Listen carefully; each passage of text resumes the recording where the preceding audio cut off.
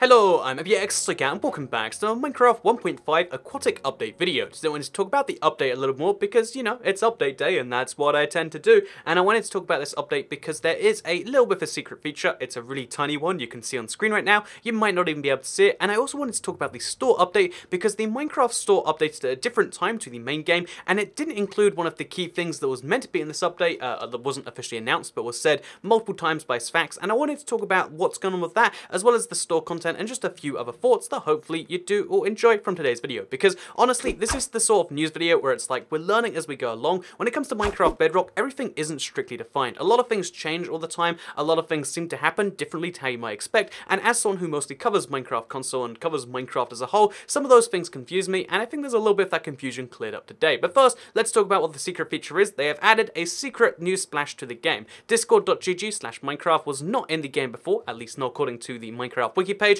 which means that in 1.5 they have added for the first time a brand new splash which says discord.gg/Minecraft. So if you're not familiar with Discord, then that's the Minecraft Discord. It's a place where you can discuss with other Minecraft fans, and if you're going to go there anyway, I'd also recommend checking out discord.gg/Toycat. That's a Discord for your boy Toycat right here, where you can hang out with other like-minded people who like following updates and secret features, or just you want to talk to them about life, whatever's going on in there these days. You can see a lot of that. It's a fun place, but that's just something I wanted to mention. There's a brand new splash in this update you might have missed. Obviously there's the brand new background and there's the brand new title menu, which you probably haven't missed, but let's talk about the store now, because the store did update, but it didn't update at the same time as the game. So the most notable place you could see this was in the Minecraft Switch version, where there's been a solid like 14 hours between them when the game updated and when the store updated. However, the Minecraft store and Minecraft, every other Minecraft Bedrock platform took an extra 2 hours to update after 1.5.0 came out. So you might say, why is that a big deal, Toycat? Why does anyone care? Like, I mean, maybe you don't even care about the store as a whole, like, you know, none of this stuff interests you.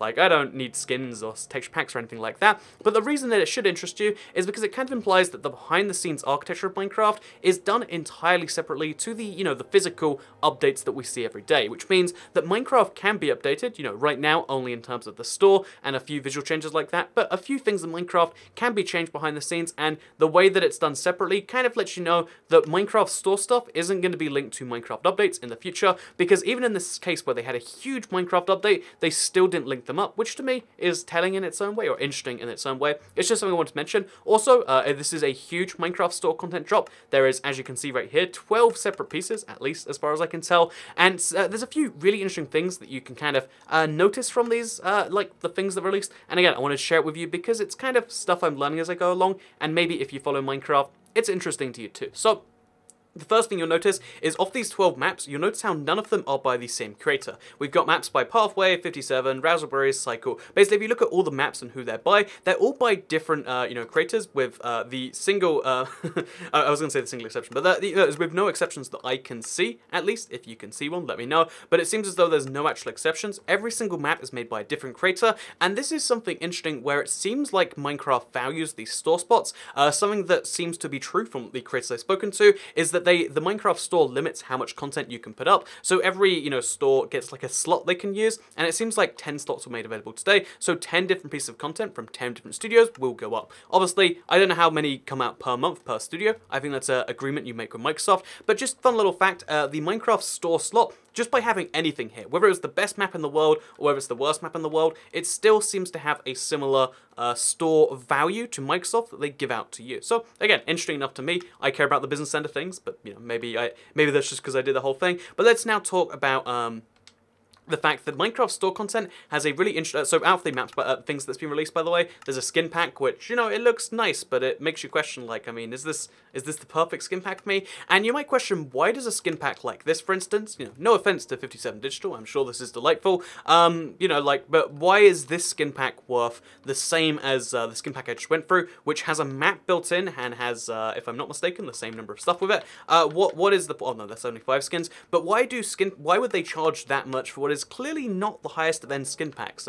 And the simple answer to that one is skin packs the prices are not decided by the map creator, and it's something I feel like you got to give them a break for sometimes. I'm not sure how much of the content isn't decided by them, but it seems as though, when they pick the number of skins in there, Microsoft decides the price and not them. Even if they wanted to charge $160 for this, I think now slightly outdated, skin pack, but if they wanted to charge that much, they're not allowed to. It's something at the store, so that's something interesting you might not realize. And again, if we go through all this stuff one by one, you can see how both the server owners, Lifeboat and InPvP, Mineplex had one last week, have a map in here. There's some skins going on here, and yeah, you can see that overwhelmingly most of the content that comes out seems to be skins. Most of the cheaper content that comes out seems to be skins, with a few exceptions being stuff like this, which, by the way, super beautiful map. This is, to me, if you were going to spend 310, I feel like you'd get something from this, because like there's some fun things to it, versus the other stuff. But again, I have like a bias against skin packs. I'll admit that. I'll acknowledge that. So yeah, the other thing worth mentioning is Survival Games Origins did come out. I believe I am, you know, there's going to be some form of stream on Thursday involved with that. I'm looking forward to that, playing survival games like in Minecraft rather than on a server for the first time.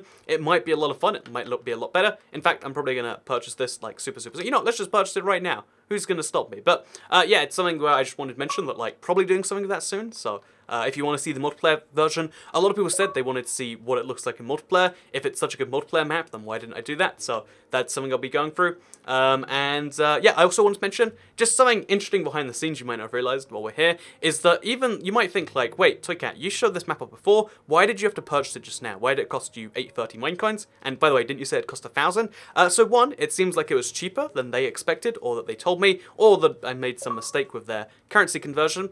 And yeah, to the fact that you can actually give out Minecraft store maps without having to necessarily buy them. There's a kind of basically a process where if you know, you can share the MC world for any completed marketplace map, and it's going to be the exact same thing. The benefit of buying it within the game is that it does updates, you know, which means that when this game map updates, you'll be able to get it, you know, updates for it without having to download a new world each time, which is the big benefit of the store. And knowing that that's the case makes me feel a bit better about the whole store stuff on PE and Windows 10, because you are getting a better service when you buy in game. At least that's something I've come to understand in the recent times. So speaking of updates to Minecraft store content, let's go through the last thing here, because texture packs, there's the pure BDcraft texture pack, which is really happy that it can do 128x plus HDUI, but wasn't it meant to be able to do 256x? So yeah, the thing about this texture pack is it was meant to come with a fourth option to allow you to do 256x, and he said that'd be coming super soon, like this week, 3 weeks ago, and then he said it's with Microsoft like 2 weeks ago, and the next thing they've released was this update.